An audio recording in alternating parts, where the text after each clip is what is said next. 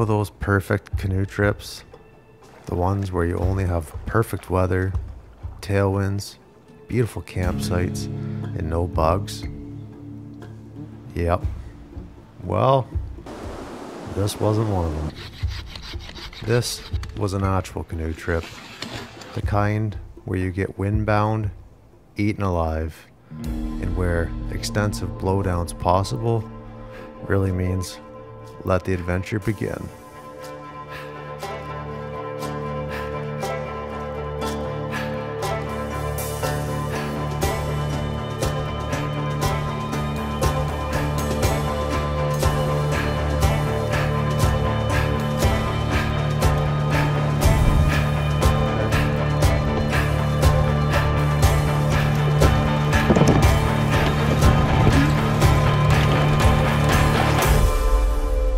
Possible obstructions, they say.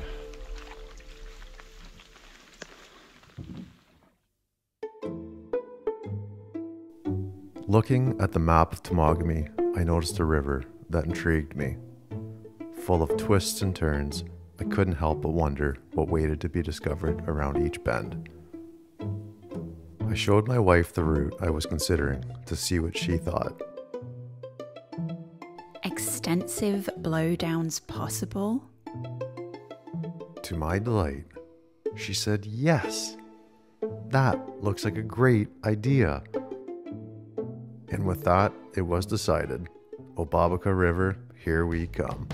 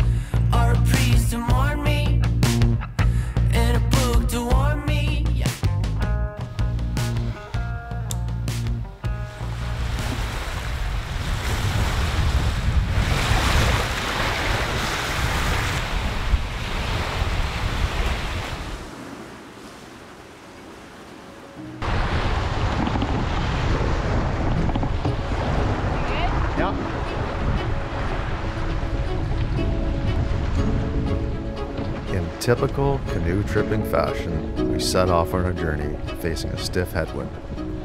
Thankfully, we didn't have too far to travel before we were able to find a rocky point to camp on.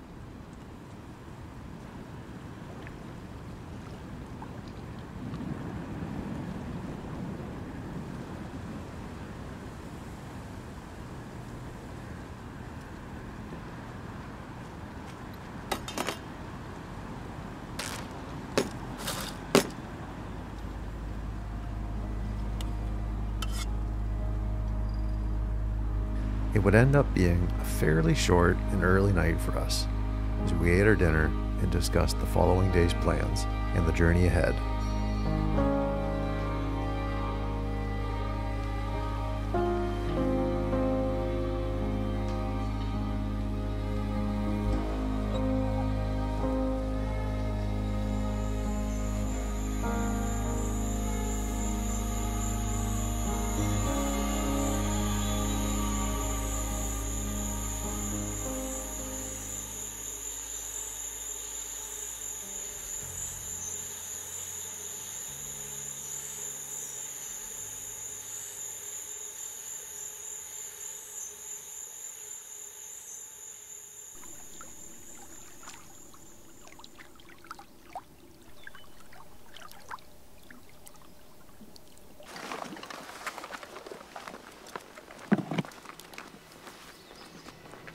Day 2 was shaping up to be a good one.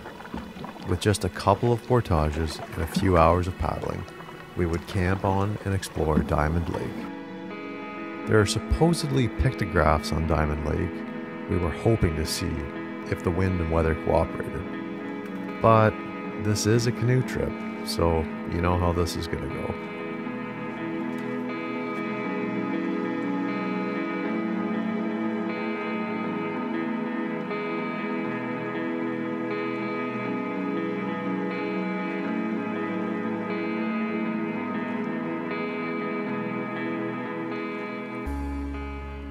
It would not take long before we were on the start to a short but rocky portage into Diamond Lake.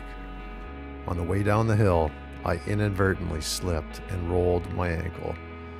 I was so annoyed with myself. So we just finished the portage into Diamond Lake, and I accidentally slipped on one of the rocks that takes you into this lake. And I tweaked my ankle. I'm not sure how bad it is, but it's pretty tender right now, so we'll have to see. I'm almost debating the rest of the trip, which is really crappy. But anyways, we'll see how it feels tonight and tomorrow, because right now it's pretty tender.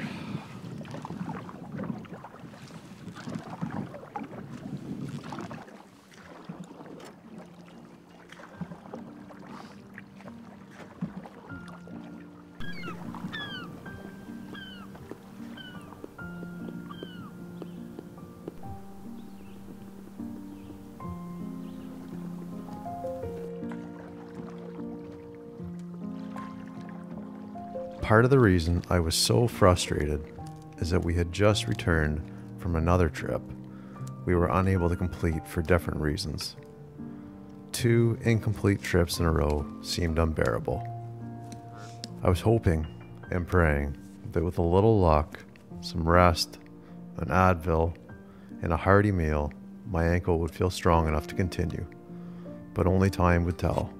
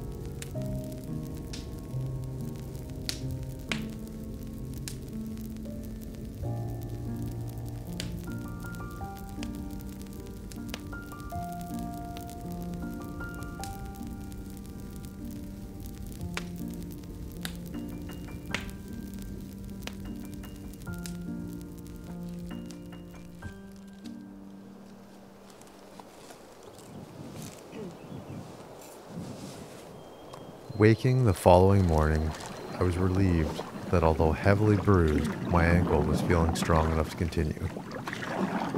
The goal was to start the Obabika River, but with a strong headwind forecasted, getting there was another story. I'm down by the side of the road with a hole in my head.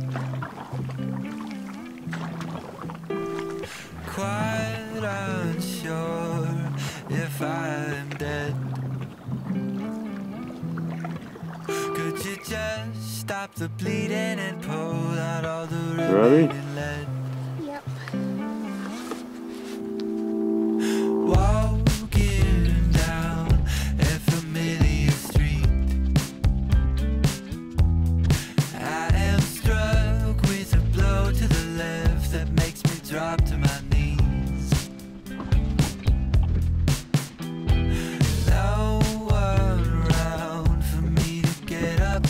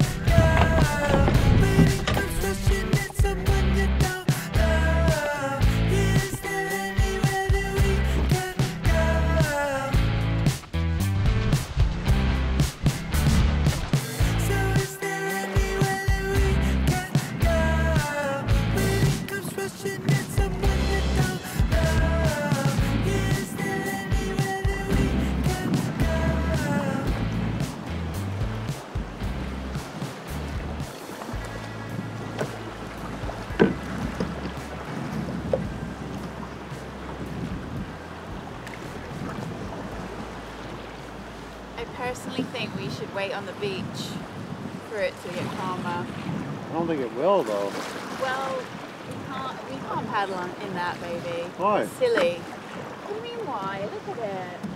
It's Not that silly. bad. There's nothing to get. There's nowhere to get out right there. I know you want to keep going, but like. Ashley's common sense won out as it normally does. We would retreat to a sandy beach where we would set up our makeshift home and wait for the wind and waves to retreat. We would now be behind schedule and entering a river with so many obstructions we could end up being even further behind. The unknowns and uncertainty were starting to add up, but that's where the real fun begins. Is it going to be a long day tomorrow? I feel like that's a leading question. The only answer I can give is yes. I think you're probably right. But the river tomorrow, right? I guess so, if we make it. We're going to make it.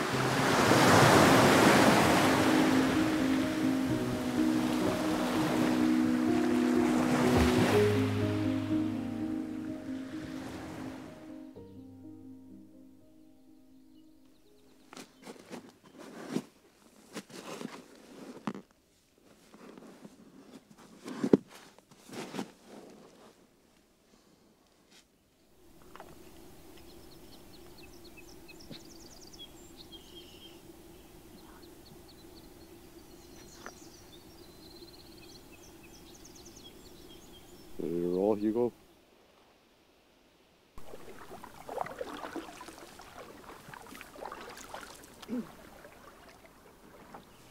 The morning would see us travel across Obabika Lake to one of the most beautiful sections of our journey, the Obabika River, which flows into the north end of Obabika Lake. With limited obstructions other than a few beaver dams, we were able to soak up the sights and sounds of our leisurely morning.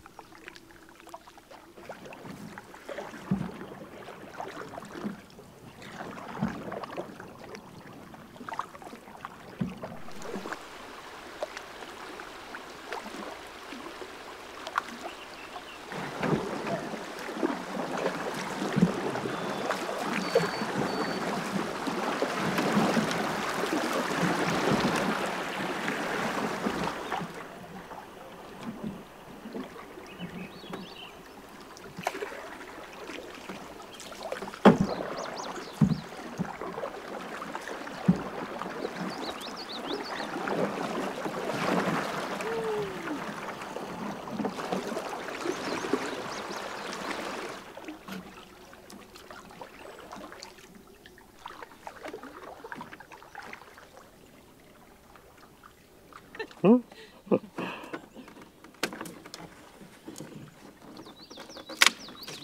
I'll just stay here, okay? Okay. Right there, baby. Everybody watch their eyes. Yeah.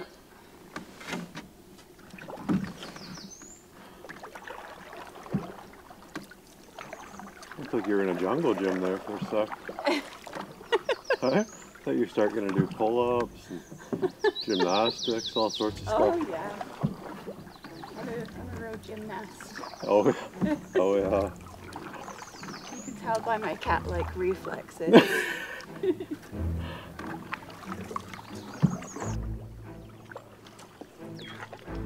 By noon, we were on Obabika Lake and just around the corner from the mouth of the Obabika River. There's very limited camping along the river, so we would need to make around 16 kilometers before we would be able to stop. With no obstructions and some current, we would normally be able to complete this in 2 hours, but this river seemingly had other plans.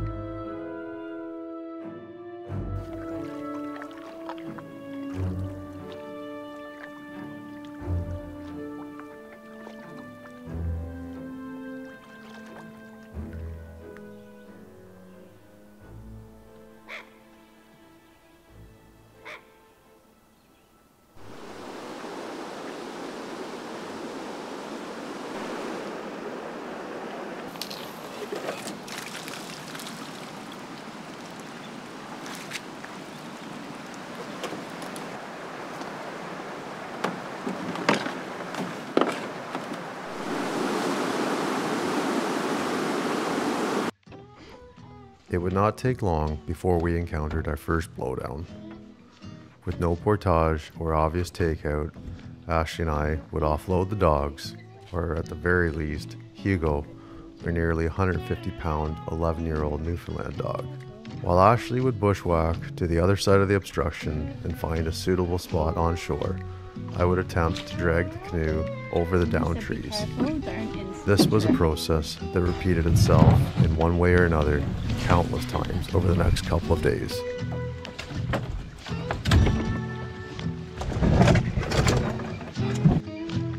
I think we can go right over that log, baby.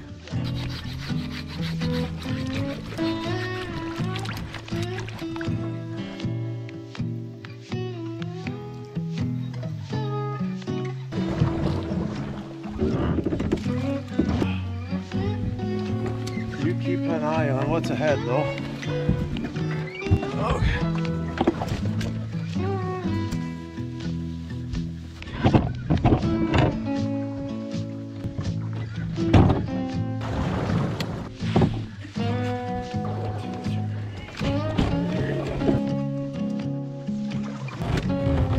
Okay.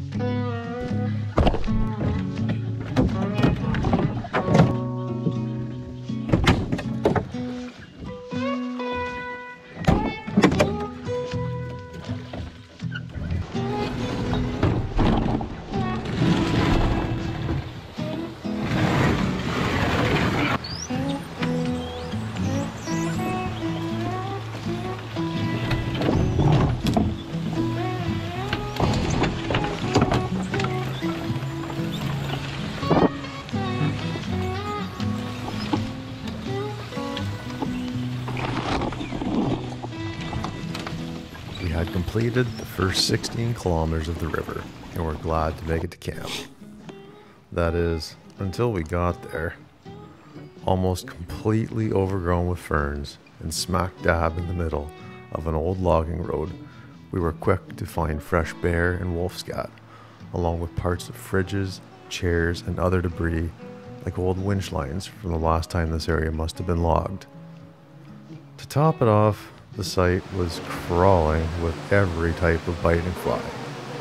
And as I was setting up the shelter, the last stake I used to pin down the bug netting, I inadvertently drove directly into a wasp nest and was quickly stung. Things were really looking up.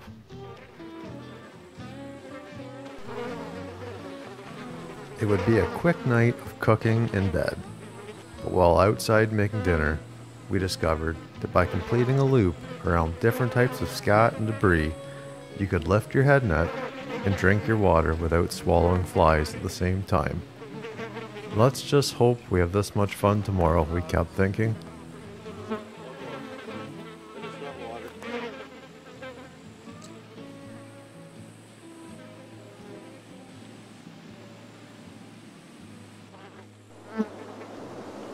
With the remaining section of the Obabika River ahead, as well as some upstream creek travel to make our way back, it was an early start for us. Knowing we were a bit slower with the dogs, and with bad weather in the forecast, we didn't want to waste any time.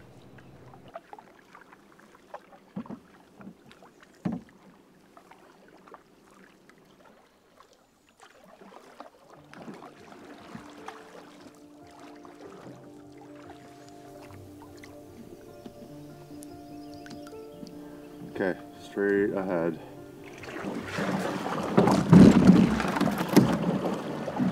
Okay, let's go back. Or can we? Maybe let's go just over a little bit there.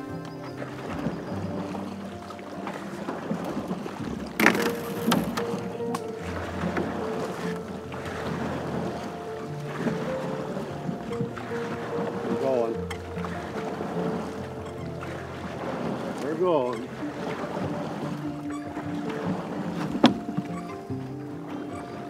Yeah, baby. Nice work, sweetheart. Nice.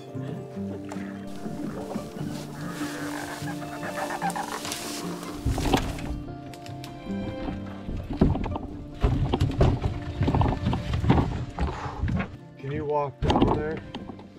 And grab the rope, grab the line for me. Yep. Okay. Draw. Draw, draw, draw, draw, draw.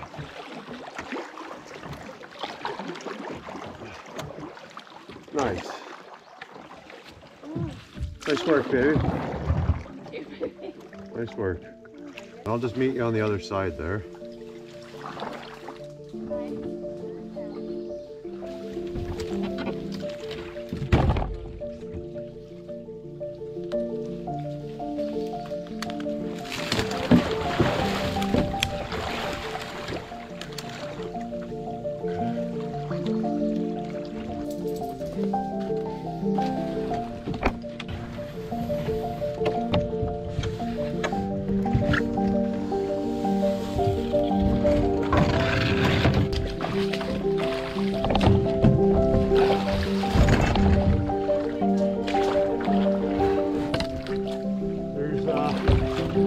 Not too bad down here.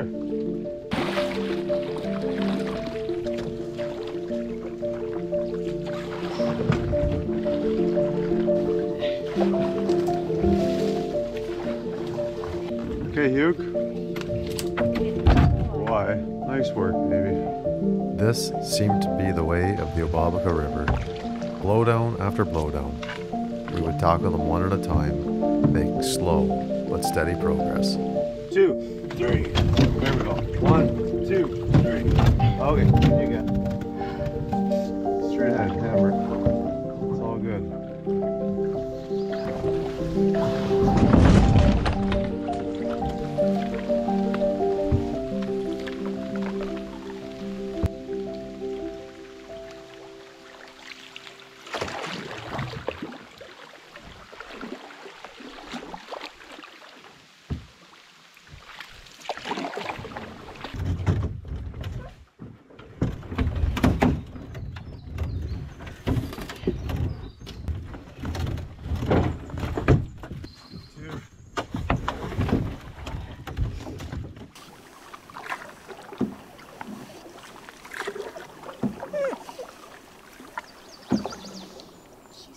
Yeah, there's something there.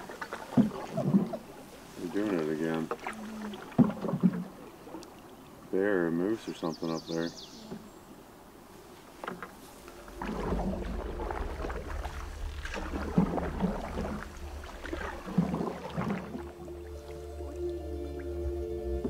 Nice.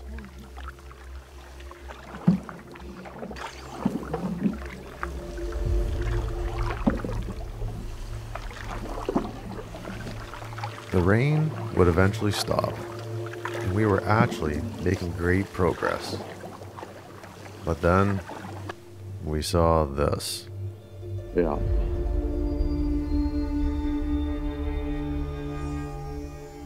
Like that's a lot of wood.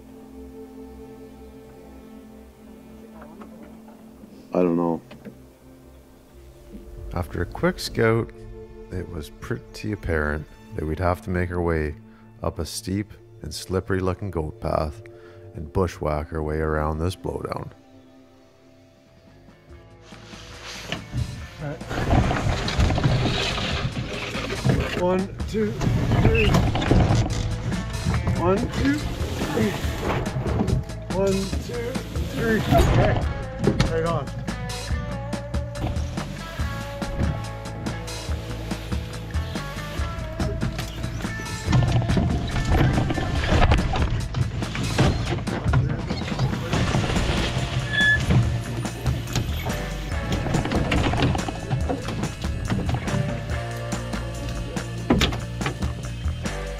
We're going to go straight down to the pipe now. Pick a line where there's not too many trees. This way, you think? Okay.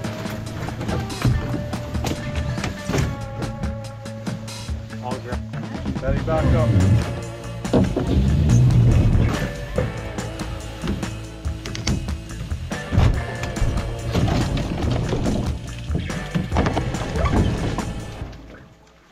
Okay.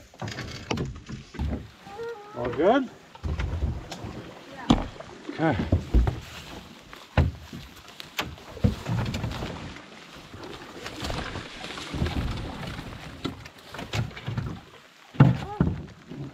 Nice work. Nice work. Oh yeah. Possible obstructions, they say. Chance of rain.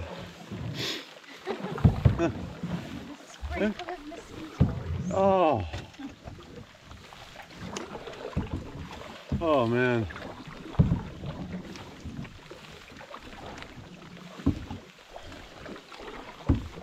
Yep. It's fun out here. Nice work, baby. Flag of destiny. With the largest single obstacle out of the way, it was all downstream from here. Or should I say upstream, as we had to traverse our way up a meandering creek in order to start making our way back home.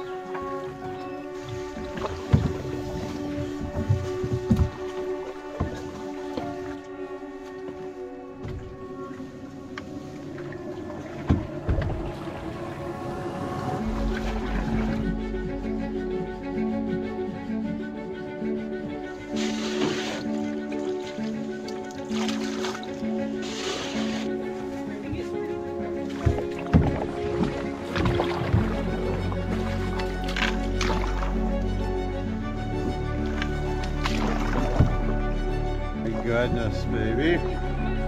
I think we are too. It's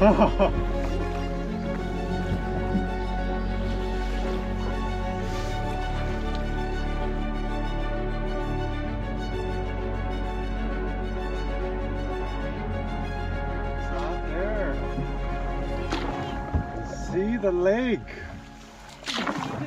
Oh. See a lake my whole life. Oh, that feels really good. Oh god. Well, I'm super proud of you. That was not easy there, baby. Wow, you did really well. Thank you, baby. You did too. You never know how you do it. That is not easy. Literally So good. Yeah. Oh, I literally don't want to do it, and I'm here, so.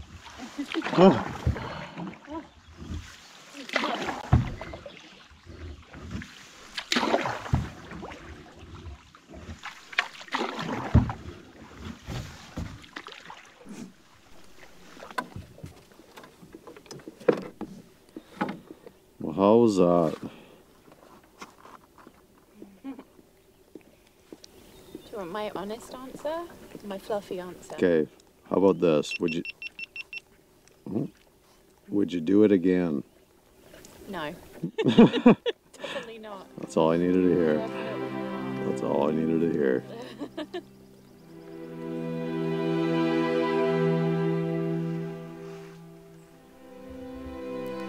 We had made it.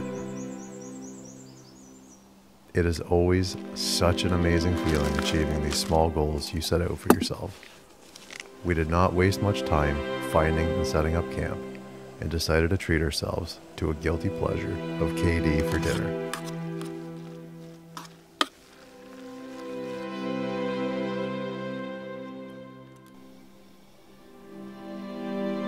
After all the hard work, we were rewarded with a perfect evening and a beautiful sunset.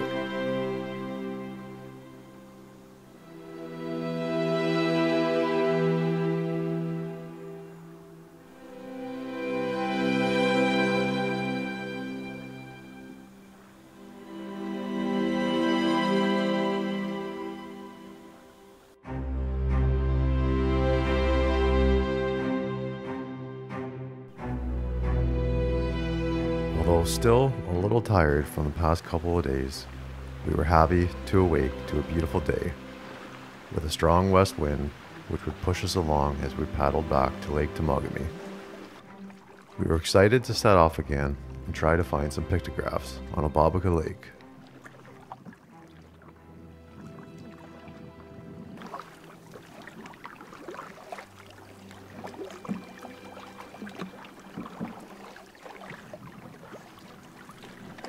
After a short paddle and a quick portage, we were back on Obabika Lake.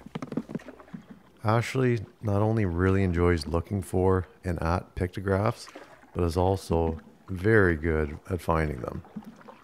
We would end up finding 3 sets of pictographs, and although most were heavily faded, they were no less impressive.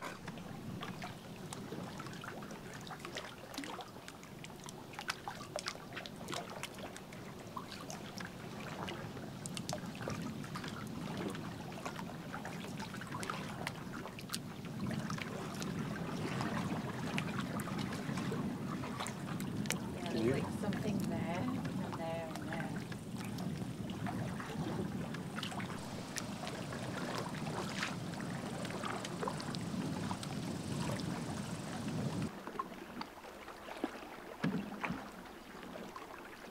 It's cool though. It's definitely pictographs. Yeah, I think so. You can't make out what it is though, eh? No. You know what? These ones are so close to the water. Yeah, very. Yeah. Yeah, there's something here, and then maybe there. Oh wow, that's cool. Like if I think that's it, Yeah, 'cause the colour looks right, it's definitely, it's that reddish, yeah. but I can't make out anything. There's something there too. Oh yeah. It's cool. I'll have to do some research when we get home. You will. But it's interesting because it's like what that woman told us. Like it's nearly always. Yeah, Like, covered rock face. yeah, like there's usually some kind of overhang. Yeah. Yeah. Interesting. So cool. Very, very cool.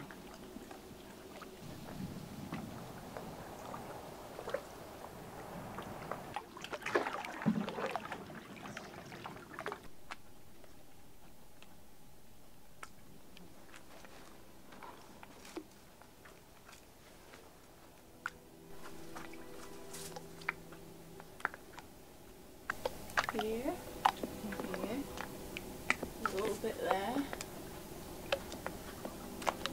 There's like, it's almost like dots, like it's almost like fingerprints. Yeah? Going across here. 1, 2, 3, 4, 5, 6. Super cool.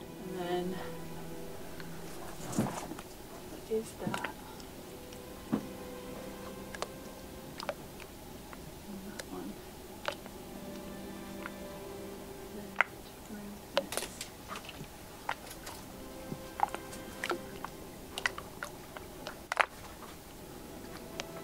Another, almost looks like a fingerprint there as well.